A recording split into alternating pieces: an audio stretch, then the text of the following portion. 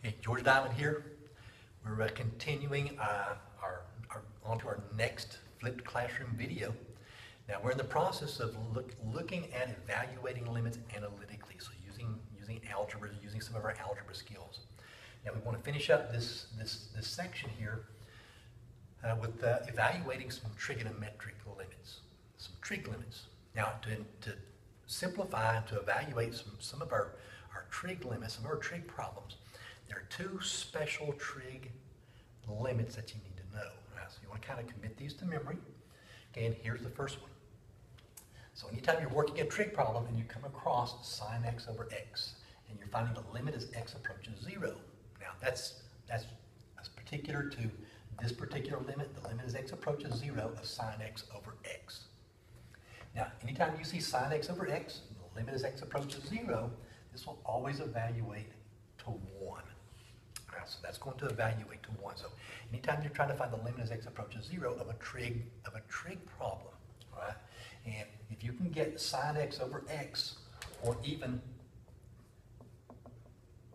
x over sine x will also be equal to 1. So that also works for x over sine x. So either one will evaluate to 1. So it makes it a lot easier if you could recognize that special trig limit in your trig problem. Sometimes you may have to do a little bit of rearranging, using some of your identities or something. You have to do a little bit with the problem to get sine x over x. But if you can, we're going to replace it with 1. Now the next special trig limit, so the limit as x approaches 0, of 1 minus cosine x over x. Now this is our second special trig limit. This will always evaluate to 0. So make sure you have these down. Now once again, just to review, the limit as x approaches 0 of sine x over x is 1. That's also true for x over sine x, it's reciprocal. And the limit as x approaches 0 of 1 minus cosine x over x is 0. All right, so 1 minus cosine x over x is 0. So keeping that in mind now, let's take a look at several trig problems, and let's see if we can evaluate the limit on a few of these. So let's start off with problem number 1.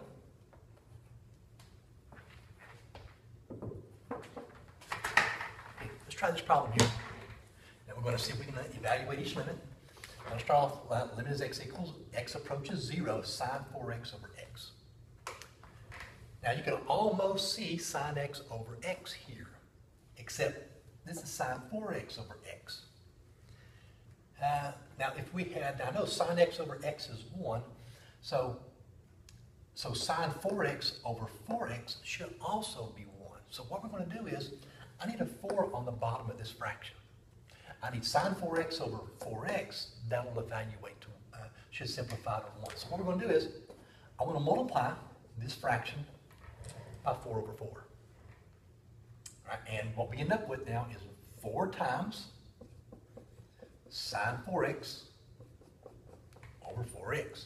Now do you see the sine 4x over 4x? Okay, that's one of our special trig limits. Okay, this is going to simplify to 1. So you end up here with 4 times 1, which is 4. So this particular trig limit should be 4. Right, now you can, but like I said, you got to get sine 4x over 4x to have the special trig relationship there. So let's try problem number 2. Let's see if we can how we can simplify the second problem.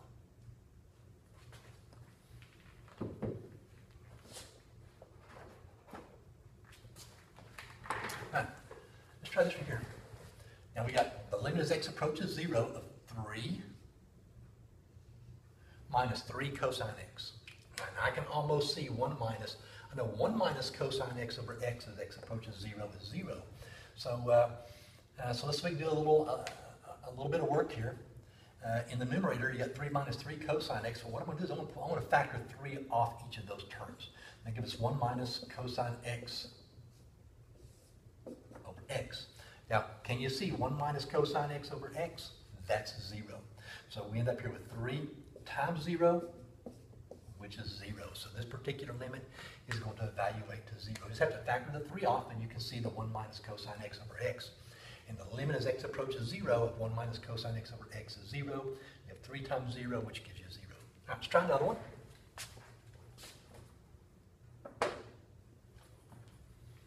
All right. we go. Let's try problem number 3. We got cosine x, the limit as x approaches 0 of cosine x tangent x over x. Now looking at this particular problem, somehow I need to get sine x over x. I don't think there's going to be any way we're going to use 1 minus cosine x over x in this problem. So if we're going to simplify this, we're going to use sine x over x to do it. So here's what we're going to do. You see the tangent x, I know the tangent is sine over cosine. So we're going to rewrite this as cosine x times sine x over cosine x. So instead of tangent x, we're going to rewrite it as sine over cosine over x. You see what happens? Now you end up with cosine x times sine x over cosine x. Now the cosine x's cancel out, and we end up with sine x over x, which is equal to 1. So the limit of this function should be 1. Now, I knew we had to use sine x over x somewhere here, and that we get by rewriting the tangent x. So if you got the tangent in a lot of these particular problems, if you see tangent, you're going to have to rewrite it typically as sine over cosine maybe. Okay, let's try another one.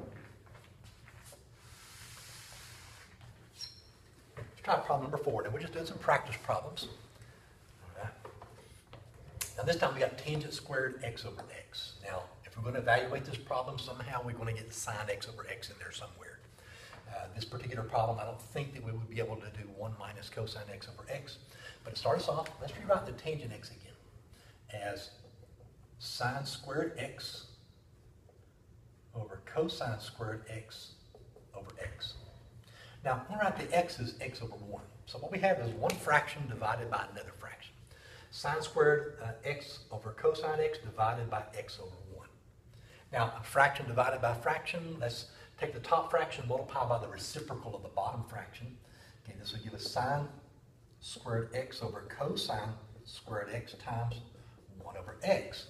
Now, I can almost see sine x over x, because you get sine in the numerator here, x in the denominator there, so I can kind of, just a little rearranging here, I think would work. So I'm going to kind of expand this and multiply by 1 over x.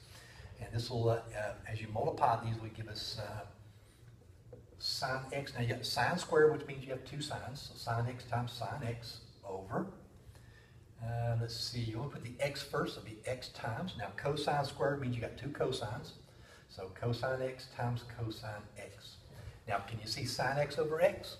Okay, well, that's what we're looking for. So kind of rearranging this, we would have sine x over x now times, so times, actually it'd be sine x, I guess, erase that. So sine x over x, and then sine x in the numerator of the other fraction, then cosine x times cosine x. Now, this right here goes to 1, so let's use direct substitution on the rest of it. So we end up with 1 times sine 0 over cosine 0 times cosine 0. Now note, sine 0 is 0, so we end up here with 1 times 0 divided by, cosine 0 is 1, so it'll be 1 times 1. That will evaluate to 0. Okay? But like I said, you're going to have to rewrite the tangent squared x as sine squared over cosine squared, multiply by the reciprocal of the bottom fraction. You got the sine x over x right there in your fraction. Just kind of rearrange it there. You really could have worked the problem straight from there, and then just use direct substitution after that. Okay, let's try example number 5 now.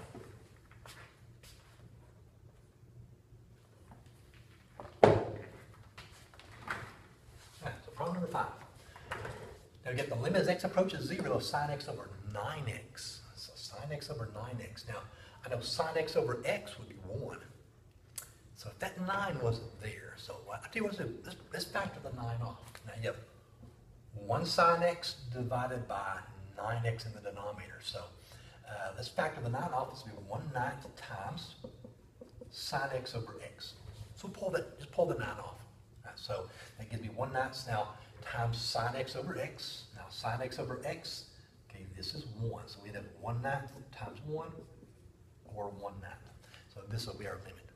Okay, and I think we have one more problem. Let's try number 6. And let's take a look at this one here. Now, this is what I want to do with this last problem.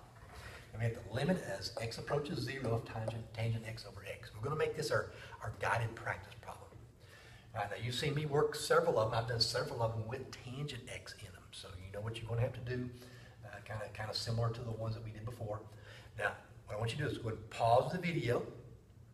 I want you to see if you can find the limit as x approaches 0 of tangent x over x. And then when you start me back up, I'll go ahead and work it out. We'll compare answers and see if you got the same answer that I got. So pause the video now. Okay, you should have your answer. So let's see how we go about evaluating this now. So we got tangent x over x. I need sine x over x.